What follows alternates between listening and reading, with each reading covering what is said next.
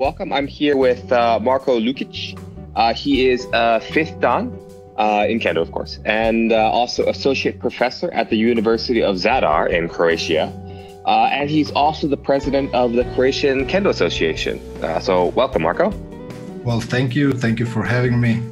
It's a real privilege, as I mentioned before, after the lineup of guests that you had so far to have me now. I feel privileged. Well, we like to have a lot of different perspectives, and you guys have done amazing work over there in Croatia. My understanding is it's your federation seems to have kind of come sort of out of nowhere, right? Relatively young, and yet has sort of emerged as a kendo powerhouse in Europe. I wouldn't say powerhouse. We emerged maybe as a novelty before now. We'll see how things go. Well, it's certainly thriving. I mean, how many members do you have? Around well, now with the virus situation, I think the number's a little bit low, but I think we range between 120 to 150, depending on at our peak a few years ago. It's a small community, right? So it's a small country, so therefore it necessarily is a small community. But I think we are trying to do something regarding the Kendo situation in Croatia, or just the idea of promoting Kendo and doing something with it. I'm not sure how things will go actually after the pandemic, how things will develop. There's always this problem and issue of getting new members, and nowadays people are kind of afraid of contact, they're interacting and all of that. So and we had like a bunch of kids, like a group of kids in my dojo in Zadar, a bunch of kids who were training like really hard. They were really promising right before the pandemic, and then the pandemic hit, and the parents are like, "No, they're great, but, we are sorry," and it's understandable. But it's going to be. I think it's going to be kind of hard to pick up the pieces and try to sort of. We're going to have to rebuild everything, and it's not going to be a Croatian thing. I think only a Croatian problem. I think it's going to be a general problem throughout Europe and probably the world. Definitely, and Kendo itself might be forced to change. I don't know if you saw, but they have the new tournament rules here in Japan. I did. Right, lots of wakare calls. Some people say made for interesting Kendo to watch. It's going to be better, I think, because I think the fights or the matches will be more dynamic in the sense that it's going to be Tsubazeria forever. They're going to have to actually do something. So that's going to be an improvement. But I don't know with the mass, if those rules stay around. Yeah. Well, it depends. I read was it Alex that wrote the like an outline thing, or he posted something about it, and I went through it. The regulations with the mask and all that, and the fears, the potential fears of things potentially changing, like permanent changes being set in place. So I don't know. It's going to be an interesting post-pandemic situation, I think, all around. And especially for Croatia, especially for these small countries where you're trying to sort of set everything in place, and then you get hit with something like that, and it's a mess. So when you started the federation, right? You started the Croatian Kendo Federation, right? Actually, no. There are a couple of groups at the beginning. With the whole thing, the movement. Let's call it the movement at the time, because it was not something that was organized from the get-go. It started around the early 2000s or so, 2000, 2001, depending on the dojo. There are a couple of clubs, couple of dojos in Croatia at the time. My dojo came in a bit late. I think we formed officially around 2004, although we started working on it in 2001. But what needs to be pointed out is that there was no network, right? So at the time, I started the whole thing in Zadar simply by being fascinated with Kendo or finding about Kendo through films, or at the time it was, I think, Black Rain with Michael Douglas, the usual typical go-to reference of the older Kenshi, Twilight Samurai at the time and stuff like that. So either through movies or popular cultures, and and the process, at least in Zadar, was that, okay, that's interesting. Let's find a couple of people who want to sort of try something with it or about it. And then we started contacting people, talking to people, and things like that. The same thing was going on in Zagreb, in the capital. They had, at the time, I believe there was like 2 dojos, and they were quite active in the sense that they were, because of the geographical location, it was much easier for them to travel around. So they traveled to Austria, to Hungary, and all the neighboring countries, which is the benefit of being in Europe. You can really move rather quickly from country to country and get people, visit the different federations and associations and stuff like that. But in Zadar at the time, it was a bit problematic. I mean, imagine learning kirigashi through email, for example. That's an interesting aspect. Or not having a shinai, but actually having to do, like, for the first couple of months, kirigashi with bokutos as well. Yeah, it's one of those things, you go through these rites of passage, I would call them, or traumas, somebody else would call it, to set everything up. Then around 2004, 5, 6, as we progressed slowly, there was more networking being set in place. We connected with different people. The whole thing expanded a little bit. And we started inviting people to Croatia. Different senseis, different connections were being made. At the time, we had some great help from the Hungarian Federation, Barani Sensei, Abe Sensei at the time. Also from the Austrian Kendo Federation, and then on our side, there were 2 lines of communication. I took care of the Italian side with Lancini Sensei, Livio Lancini Sensei, the Italian Federation. So we organized a couple of seminars. And we had some visitors from Japan as well. Sami Sensei at the time, who went to Italy and then made a detour and came to Croatia for a weekend gashku. So those were the early, let's say, steps. And then from that point on, more and more dojos, more and more people becoming interested. And once again, it relates very closely to popular culture. And that's the best recruiting. I mean, I think Kill Bill came out somewhere around those years. In those years, Kill Bill and was it The Last Samurai, which was also spiked the numbers of interested candidates, but then they show up and you actually Sabaki see you in an hour a little differently than they think. I mean, that's not just limited to overseas. Recently in Japan, there's been a spike of interest in kendo thanks to the Demon Slayer anime. Yeah. Kimetsu no Yaiba. I think it's translates Sword of the Demon Slayer or something like that. The movie broke all sorts of records, and it's bringing people to the dojos. So I think that would be the perfect sort of investment in marketing that all of the federations, including the All Japan, should go for. And I find producers who would like to produce movies or related materials about kendo or some sort of sword. It does seem like a bit of a missed opportunity to me. I remember there was a couple of years ago, there was some manga. I forget the name was, but it was, one of those aimed at girls, pretty beautiful boys, but they were all like the souls of famous swords. Personified, and this actually drove a wave of interest of young women going to the Sword Museum here in Tokyo and other places, looking at Japanese swords. Right, it seems like it would have been a perfect opportunity. No, but it works. People are attracted because otherwise, I mean, I don't know. I think the situation is pretty much the same everywhere. Some countries, I'm talking from the European perspective, obviously, some countries have more of a cultural presence, sort of a more influence, let's say, with the Japanese culture and this, folklore to a certain extent, and martial arts, and they have longer traditions. France, for example, Italy, from the 60s, 50s, late 50s, and so forth. So to promote kendo, it's a completely different thing than trying to promote kendo, for example, in Croatia or some other country that doesn't have this sort of cultural background.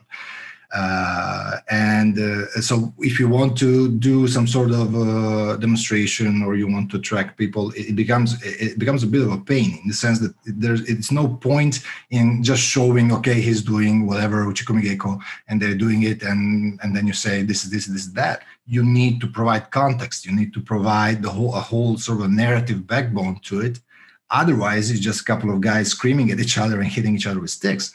Right. So how do you explain that? I mean, not many people know what kendo is in Croatia, as you mentioned. There's not that cultural understanding or background of. I imagine a lot of Japanese culture is just completely outside.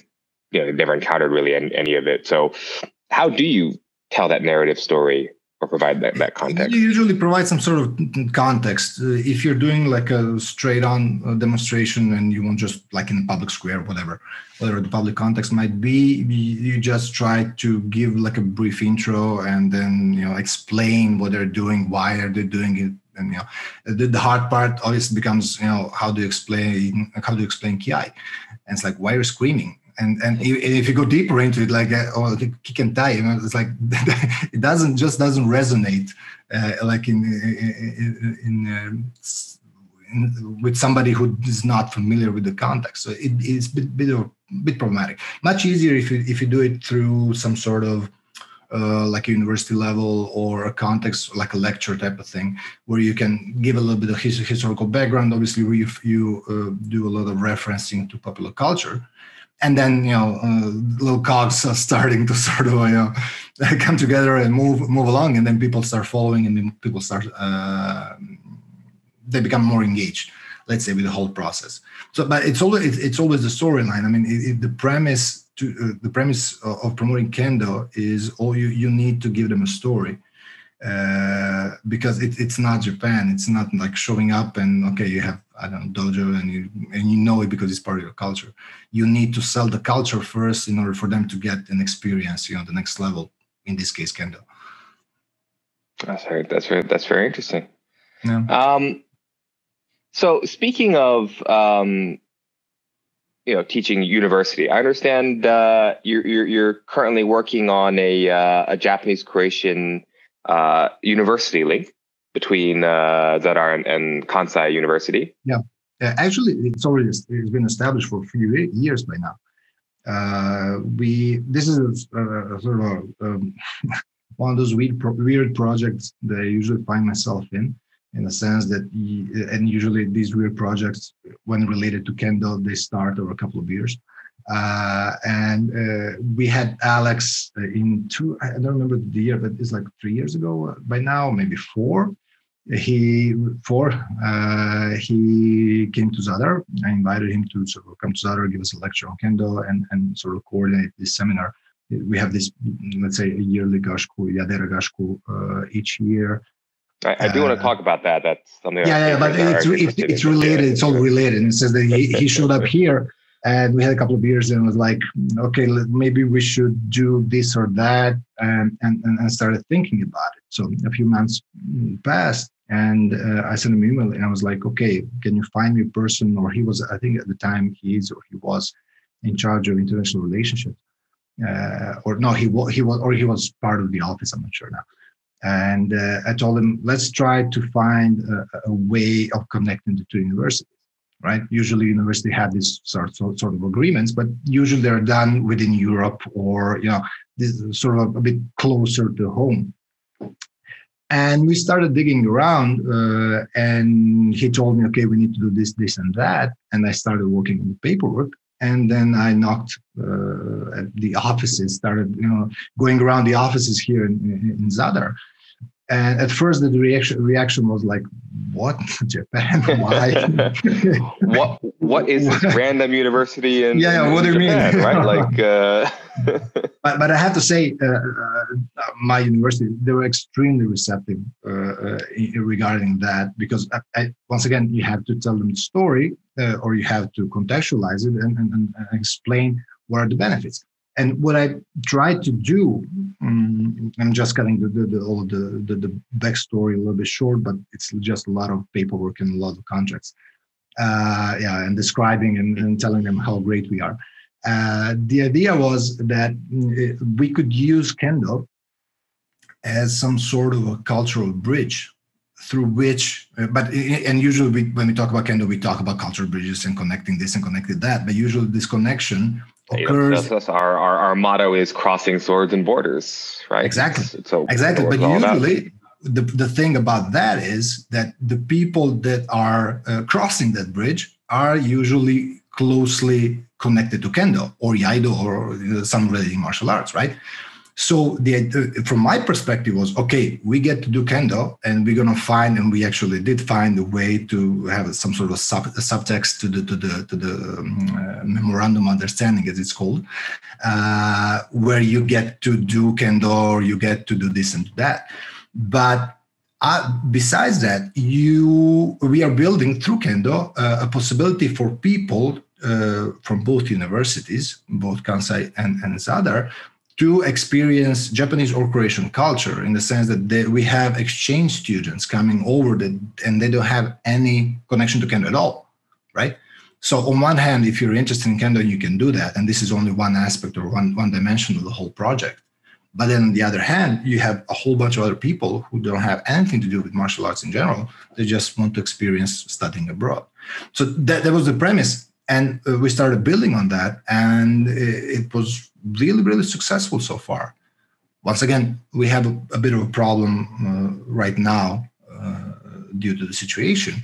But at the time, as of, let's say a year ago, before everything started sort of falling apart, we had about 5, 6, I think, students from Kansai coming to Zadar. And it's completely paid by the university because they want to support, this exchange program and stuff like that. So it is a very, very positive. It is a very positive experience. And then you have this sort of subtext to it. You add subtext to it, which is Kendo, which allows me, Alex, and some other people to enjoy the benefits of this type of international relationship.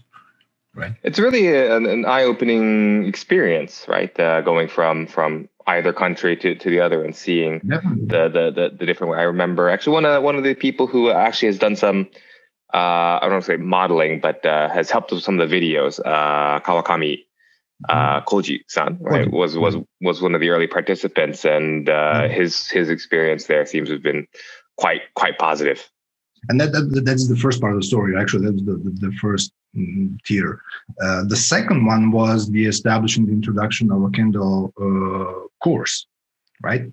Now, the Kendo course, and when I mean Kendo course, when I say Kendo course, I don't mean like a training session. You do just training and that's about it. But actually, what we try to do, or actually what I try to do, is to introduce a proper course which combines Keiko with some sort of actual academic studying of Kendo, right? Like theoretical study of Kendo in the sense, and since it is open to all students, either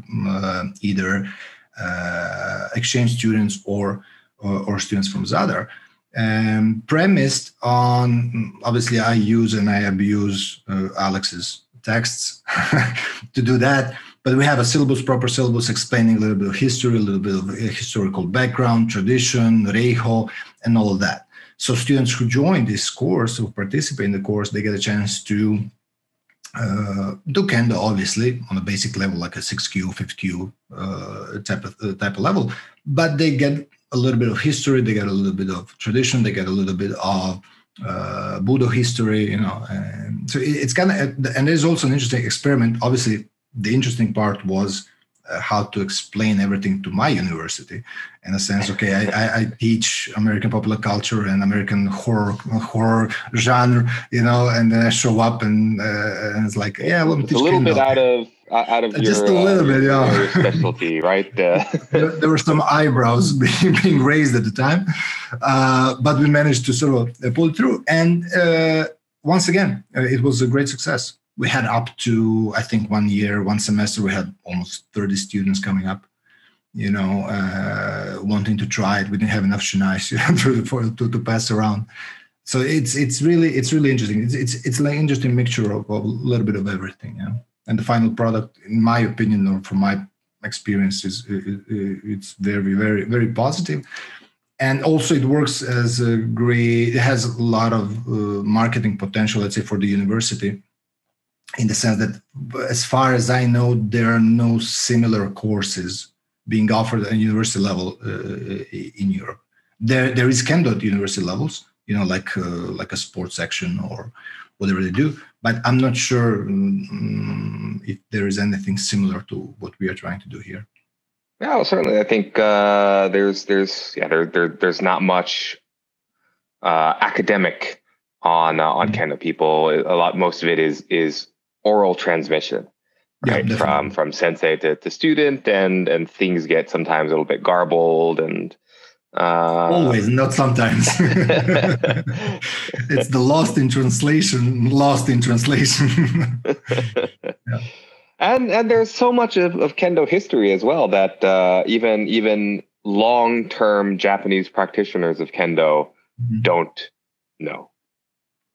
I mean, I'm just like a parrot. I'm just repeating words defined and said and written by Alex. Obviously, I'm not in any way, shape, or form attempting to do anything to sort of produce any of my reproduce any of the lore that I experienced, because there's no point to it, and there's no need for it since he's being hyper productive in the last couple of years or decades. But just the fact that you get all this knowledge and the ability to work with it and present it to a larger audience, an audience which is not necessarily exposed to this type of culture or this type of narratives, it's an interesting experience for me, and I think it's an interesting experience for them. And you get this. Let's be banal and say, you get this marketing for Kendo marketing, done in the right way. It's not just sweat, pain, tears, and the occasional beer, but actually there's a little bit of story, there's a little bit of history, there's a little bit of this attractive aspect of the whole thing. Also silly, many silly stories. Those that's the only thing maybe that I can tell my students. From my personal experience, the silliest, the behind the curtain stories. There are quite a few of those. Yeah. Do many of these students, or do any of these students stick around and join the club or participate in Kendo after the class? They do. Or after the course is over? Not as many as I would like, obviously. But there's always one or two that are kind of, can I try? Can I see how it goes? Can I give it a shot? Some of them stick, some of them don't. It depends. I think once they get beyond, they pass beyond the initial exoticism of the whole thing, and you get to do like just walking for a couple of months or so, or God forbid Subarus, it wears off a little bit, and then you have I can make it on Monday, and stuff like that. Yeah, well, especially university kids, right? There's so much else going on, right? There's always something else going on. But it's okay. I mean, as long as we are now at a point where people are familiar, let's say, with Kendo within the university context, students recognize it as a part of the program offered by the university. This program has been sort of disseminated a little bit or copied a little bit throughout Croatia as well. So other dojos are trying to do the same thing, and some of them had some good feedback, good response to these programs. Once again, we are limited at the moment with a whole bunch of things. If it's not an earthquake, it's been the pandemic, and it's a bit of a chaotic situation at the moment. But I think when things calm down a little bit, these programs will continue and will definitely have a sort of positive consequences to the whole program. That should be very, very interesting. So we've also been thinking about how we can promote the teaching of Kendo, not just in the dojo, but in an academic context, right? I think it's really useful for everyone to know the history and, as you say, the cultural context from which it comes. It's No, we tend to be this sort of sect-like, approach to life in relation to Kendo. It's our little community. We like to keep it as such, but part of the soul of Kendo, I think, eventually will have to be solved in order to for it, if we decide as a community to expand to judo level, jiu-jitsu levels, karate levels. Some of it, something has to pay in order for us to reach those levels. I think it's kind of unavoidable. Hopefully, it's not going to go into the Olympics direction. I wouldn't like that, but that's just my personal opinion. Obviously, there are many thoughts and and arguments being made relating to that topic, but we'll see. Something will be lost in the process. I think something got lost in the past 10 years as well. There's more emphasis being placed on the sports aspect, which it's fine. I mean, I'm not saying that. I don't have anything against that, but it changes. I think the whole thing changes the whole martial art in itself into something else, morphs it into something else. Yeah, so we'll see, I guess. So, in terms of Kendo training, right? Aside from the university, of course, you guys every year also have a very big gashku at iaido. Can you tell me a little bit about that? A crazy project. Once again, the process, the thought process. How do you put together something like that? I mean, it's been. I was inspired many years ago when I started doing Kendo. There was a similar gashku in Trieste, the Italian town close to our border, and I got in, and we started sort of getting our Kendo info and advice and stuff like that from a local teacher there many years ago. And they organized this big seminar during the summer. It was like a summer thing where they would gather around 150 people. There was 5, 6, 7 Japanese senseis, and it was like a meeting point for a large part of Europe at the time, right? And you would go there, and I attended twice, I think, if I remember correctly. I was there twice, and it's just you go there, and everybody is so relaxed, everybody's so kind, everybody was really like in the summertime. You had like keiko in the morning, keiko in the afternoon. In between, you would go for a swim, and stuff like that. So very relaxed atmosphere, very relaxed experience, I would say, and that stopped for many reasons. The local teacher, he passed away a couple of years ago. So the whole project I think it was relocated to a city in northern Italy, and it's going on even today. Slightly different, but it's going on even today. But it got me thinking, right? And Zadar, being a tourist city and being well connected to the rest of Europe, it was sort of a logical step forward, I would say. We did so much traveling over the years and decades that we had the discussions like, okay, we travel like 9 months out of the year all around the world. Maybe we should try to organize something where we can kick back, have a beer, and just go for keiko. Get out of the apartment, go for keiko, and come back home just to see what it feels like. And that's how the project started. Since we all know each other as a network, one way or the other, I started calling people, inviting people, asking for advice, asking how this could be done, and we set up the first gashku. It was a it was a smaller event, about 60 people or so joined. I think at the first gashku we had a master from Korea. Korean sensei, who came to Zadar through Livio Lancini sensei, who helped us out with that. And then the second year, it got a bit bigger. The year after that, it got even bigger. And then Alex joined us, and it became something completely different because, once again, I used and abused Alex to sort of give us lectures on Kendo at the university, right? And then the whole university to universities connection got developed. That was a huge gashku as well, right? That was how many people? I think the last one was about 150 or so. And I think we're gonna stop with 150. We're gonna block the number of participants because we started using like 2 sports halls next to each other, which is fine. But I like having lots of people, but then you have to coordinate everything, and it's one of those things you start like, then we had if the Gashku starts on Friday and ends on Sunday, right? Because you had all of these teachers, you usually have all of these teachers flying in on Monday or Sunday or the week prior to that. So we practically start with Gashku like a week ahead of the original one. So by the end of the whole thing, I usually pass out. It's like, usually Alex is the last person to leave. And I just send him off, grab a sandwich and just pick a blanket and just I'm gone for a week. Right.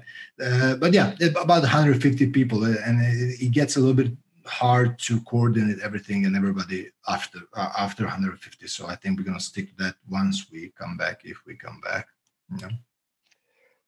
Hopefully we will. Yeah, hopefully we will. But it's an interesting. I think it's an interesting experience. It's an interesting Gashku in the sense that we do a little bit of. Okay, we do a little bit of beers, but we do a little bit of, there's a Shimpan session for Shimpan training, which we introduced a couple of years ago. There's Alex's lecture on some aspects of Kendo or Budo related things. There's Keiko in itself, right? Lots of, you get to meet. Usually, that was one of the points why I wanted to organize something like that, because usually we travel for tournaments, and you meet a whole bunch of interesting people and you have fun with them and all that. But there is very little possibility for all of us to meet in the same place to have a jigeko or to relax, whatever. It's usually very schedule oriented. You do this, you do that, you finish the tournament and you go back home. Here you get a chance to get, once again, all of those national team members, senseis, and all of that in a much more relaxed context, right? For example, and so it's not only, and this works on different levels. Like on one level, you get to practice or train with like the top tier national teams in Europe, right? Which is a big deal for a lot of people, especially for young people who want to sort of prove themselves, who want to try out certain things. It's important. Then on a different level, you have all of these senseis, and we had the privilege and really the sheer luck to have a whole bunch of senseis over the years here. And once again, you provide the context and the possibility for younger Kenshi to actually connect, to interact with all of these senseis in a more relaxed manner than we usually do, when you find yourself on the other side of their shinais. So you get to talk to them, you get to laugh with them, you get to have a beer with them, you get to ask them the silly questions which you usually wouldn't ask. And I think it works very well in this process of expanding one's kendo.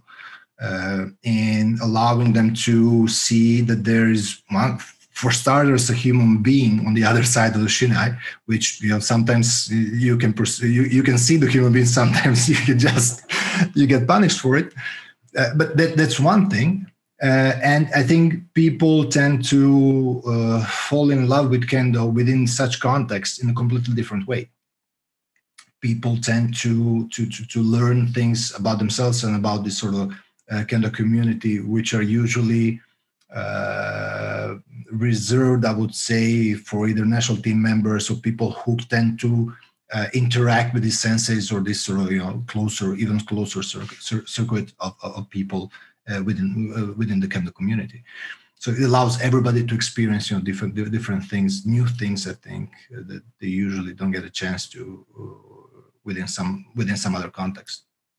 Well, I think some of the best learning I've ever had has always been in the space at seminars outside of the dojo, the drinking afterwards, or the dinner, or even banal things like you're walking the sensei back to the hotel, and they just drop these nuggets on you? But just these simple things, like, I don't know, having a beer, like you said, or having I don't know, just a random chat, like, for example, a whole bunch of things which I learned, like in Kitamoto.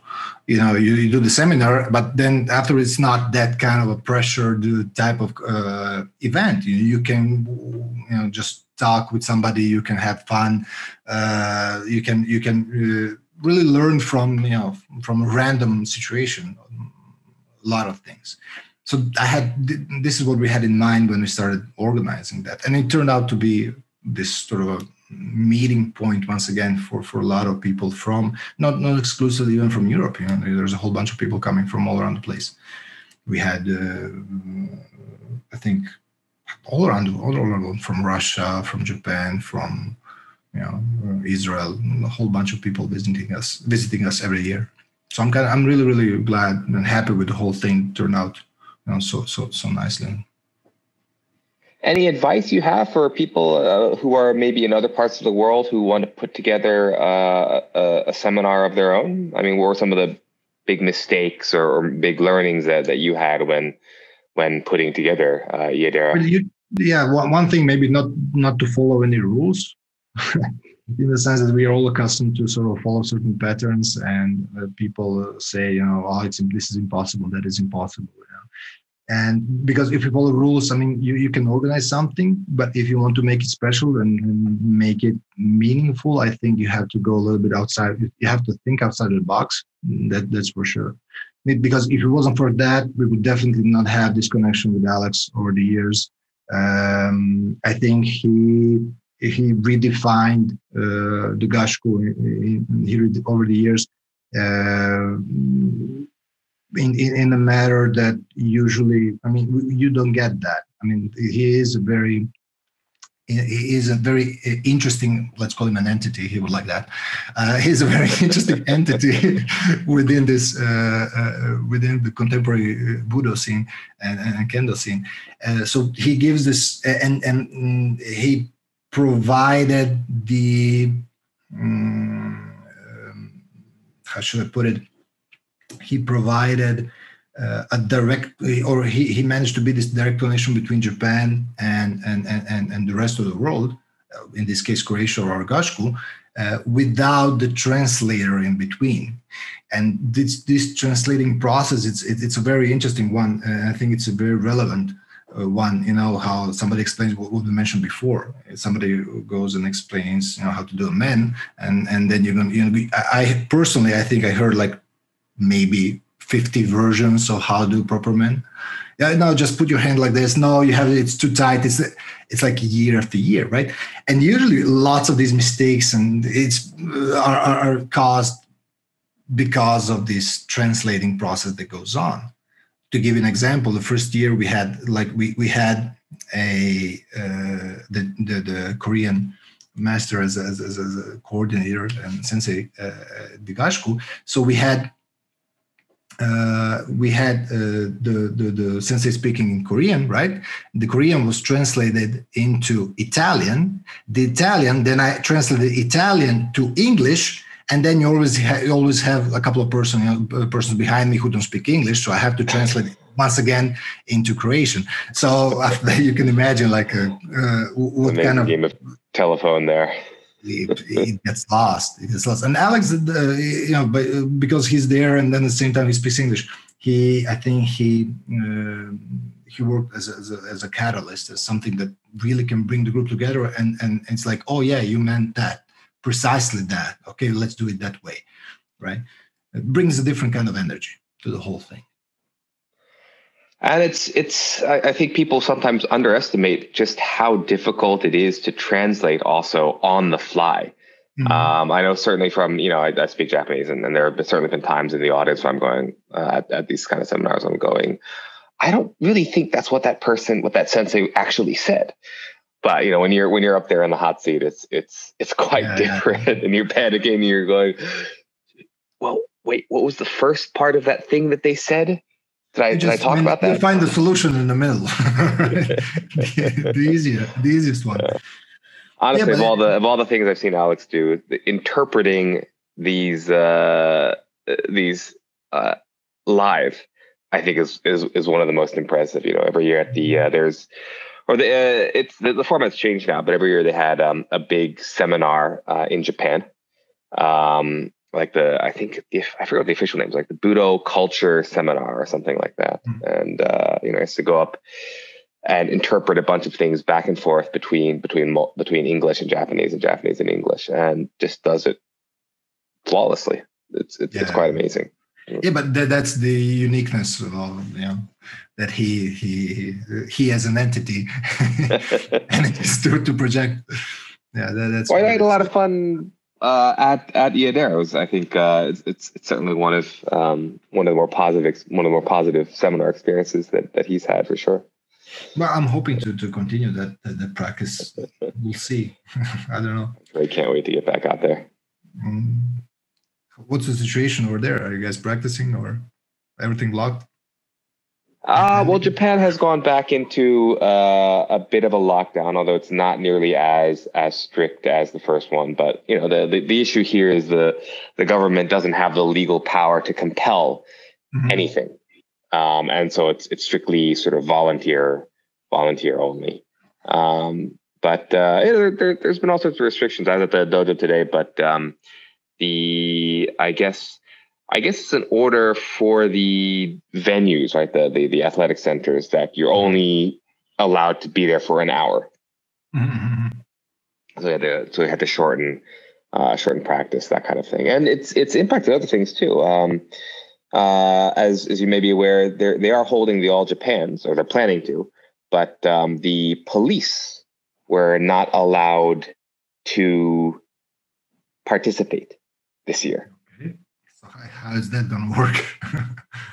Well, it's meant that the field is of people who qualified is very different than normal, right? No, I remember I think it's usually like out of the 64 people, you have like 58 policemen, and then like the remaining are like prison guards, right, or some, right? It's very skewed, but you know, they haven't announced officially why, but my suspicion is, and this is just my own wild theory, I have no evidence to back it up, but it's my guess would be it's because the police were involved in some pretty high profile clusters early on.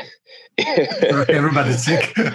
Yeah, I mean, there were cases where you know, like 40 people or something, they held practice even though they weren't supposed to be, and became a cluster, and yeah, that was very very negative.